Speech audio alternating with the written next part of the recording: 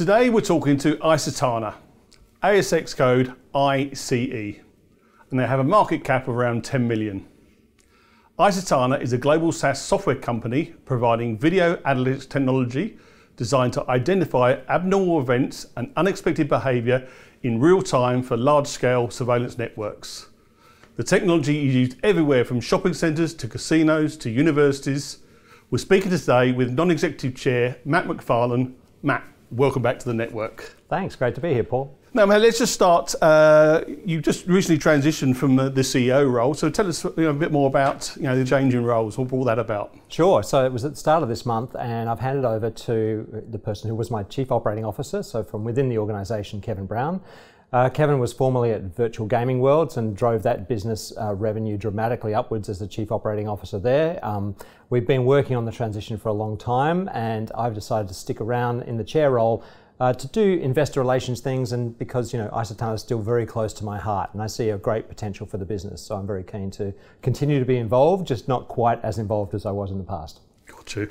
So Matt, let's start. There continues still to be a lot of buzz around AI, artificial intelligence, including machine-generated images and programs like ChatGPT.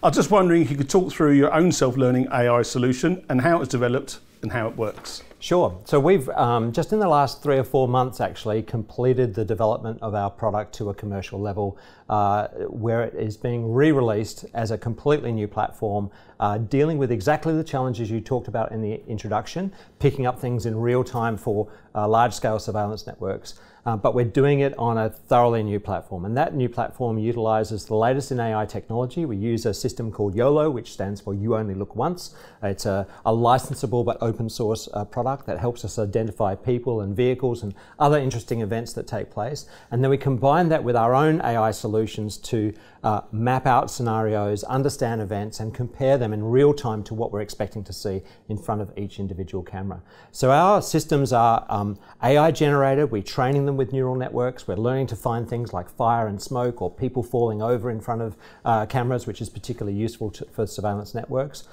At the same time, we're utilizing all the AI developments that are happening out there in the world. So ChatGPT has transformed many people's jobs, yours in particular, I'm sure. But also in our own operations, I reckon that our development team has probably lifted their productivity by about 30% just from the types of tools that are now available in the AI world.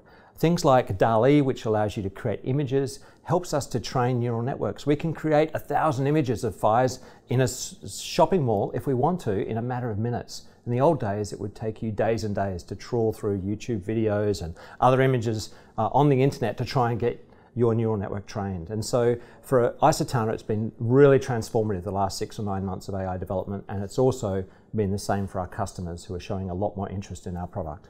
Fantastic. So let's go on to the business now. Your recurring revenue has been increasing. What sort of growth to AIR can we expect to see going forward? So yeah, look, we've been increasing, but only very gradually because we've been stuck in the old world of our previous product, which is was literally 10 years old. The new product is explainable, it's accessible through a browser, it's integrated with ChatGPT. It's really transformed the engagement levels that we have with our prospects and with our existing customers. So a lot of our existing customers, we're currently negotiating and working with them to migrate across to the new product. And we're seeing expansion opportunities on the back of that. So our revenue growth has been quite muted the last couple of years, but a big focus for the next 6 to 12 months is absolutely on revenue growth. So we're now in a position where the product is so attractive and interesting that we can bring in really good salespeople. Honestly, 6 months ago, I had a hard time attracting a salesperson because I had a tired old product. But now I've got a super exciting new product and they can see the potential of that. And we're now able to hire sales guys who are literally going to take a sales cut because they know that the commission they're going to earn on selling this is going to be much higher. So the business is going to go through some incredible revenue growth, I think, in the next couple of years. In terms of numbers, we haven't released anything, but certainly in terms of budget, I'm certainly aiming towards, a good SaaS company should be growing 40% every year, right? And so that's our sort of threshold that we're aiming for. And we did achieve that in the past few years, but it slowed down a bit in the last 12 months. What sort of ARR retention levels is the business kind of seeing? So last year we were just slightly under 100% in terms of revenue ARR because we lost a couple of larger customers early in the year when our new product wasn't ready and we were at the tail end of our old product, which was a bit disappointing.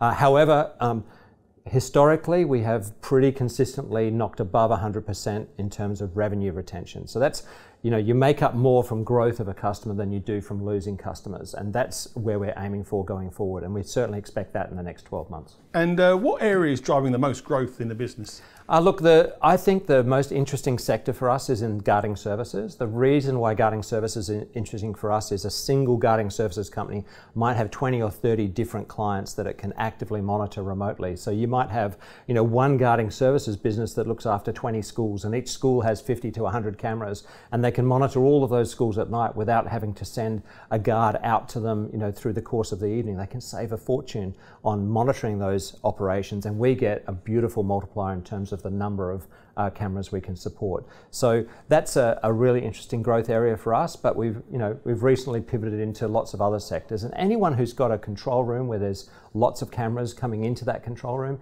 is an interesting target for us. And the company recently announced a new contract with the Sydney Opera House, just behind you, by the way. Yeah. How important a win was this, and how will it impact revenues? Look, there were two things that were really satisfying about the Sydney Opera House win. One was that it was a very competitive tender process, so we were up against some of our main global competitors in this space, so it was very pleasing to get through that and end up with a commercial relationship with the Sydney Opera House. The second is that it's an industry segment we haven't dealt with in the past. So a cultural and events centre has traditionally not been a place that we've been able to sell into particularly well, and in the enterprise software game, it's very important to have reference sites. So you can't get more iconic than the Sydney Opera House. We are, of course, extremely pleased to get them. Commercially, it's quite a small contract to start with, and we certainly hope to grow it by proving ourselves on the site. And look, clearly you're focusing on clients in Australia, but geographically outside of Australia, where do you see the real sort of target markets that you want to get into and can see good revenue growth from? Yeah, so look, I think we have a strong focus in Australia to start with for revenue growth. We want to create a strong franchise model for how we get into the market with this new product, prove how it can step up the revenues of the parties that we sell through. But we see Singapore, Japan and the Middle East as core markets in the next 12 months. Beyond that, the US and North American market is going to be really interesting because we want to go there with our franchise model in hand and go to the security integrator resellers and help them to sell a product that should fly off the shelves. Fantastic.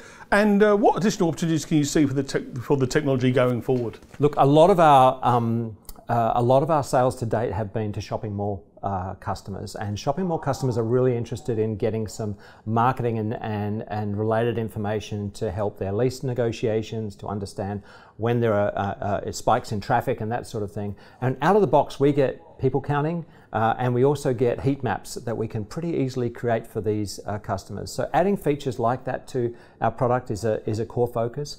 However, there's a lot more opportunities to also enhance the security offering. So looking at things like fight detection and picking up specific events in a targeted manner, as we do with our current fire detection system, where we trained a neural network to find fire in front of any camera. That's interesting for us. And this is very much driven, we're very much a customer-driven development organization. So as we sell to customers, we listen closely to their needs and we develop accordingly. With the new product, we are releasing a new release every 6 weeks. With the old product, you'd be lucky to see a new release every year. So the accelerated development has made a dramatic difference to our customers and their engagement with us. And is there an opportunity, or are you speaking to people like the police force, the fire service, the armed forces? Are they conversations that you're having? Is there potential? There is potential. It depends on the willingness of the party to go into a real-time response environment. So the police spend most of their time trolling through other people's footage historically after an event's happened, and so they have a strong use case for forensic analysis of historical footage because they don't have a lot of actively monitored sites. But there are some opportunities, and with the advent of AI and people realizing what can be done with it, there's a lot more companies that are open-minded to real-time response. And we think that we're starting with the commercial sector, but the government and the public services sector is certainly an area we want to move into. Matt Macfarlane, really appreciate the update. Clearly a very interesting 6 months for icetana. We're watching very closely. Thanks for your time today. Thanks for having me along. Thank you.